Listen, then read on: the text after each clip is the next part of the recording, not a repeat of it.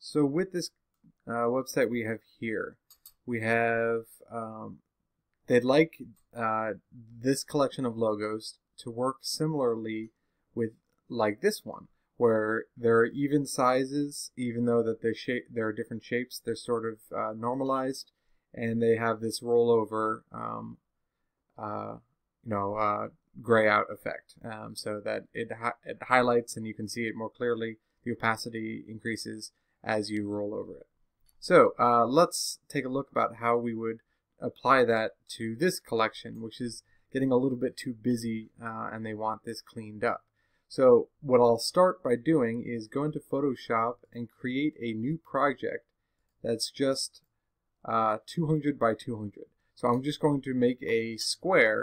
200 by 200 is fine. I would have made it bigger. Might as well have it as large as you can evenly go. So like 400 by 400 would be a little bit nicer. And you can see, well, how big do I really need it? If you inspect any one of these elements, you can see right now this is 131 pixels by 100 and something. So if I hover over it, you can see the dimensions over the image. And so you can 200 by 200 is more than I need, and that'll keep the image very crisp and high def. I'd go even further, but if you hover over some of these, you can see some of these are not especially big, and so I don't want to stretch some of the small ones. So we're already at like a 200 by 200 right here. Okay, so that's how I pick the size. Now what I'm doing is I'm adding in additional layers for each company. So we have 1, 2 done first, and the third one I just simply drag into the box.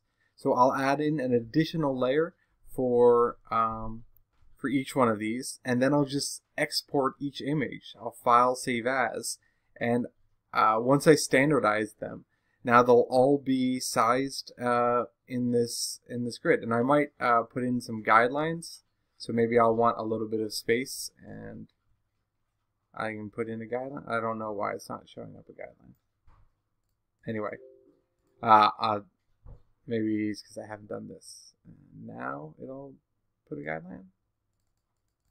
Okay, well, my guidelines, they keep changing how the guidelines work, so I guess I don't know the shortcut key to add. You can add in a guideline, like this little line that stays there, just so you can keep it out as a reference. Like I want this amount of blank space, but the shortcut key isn't what I'm used to, so oh, alright.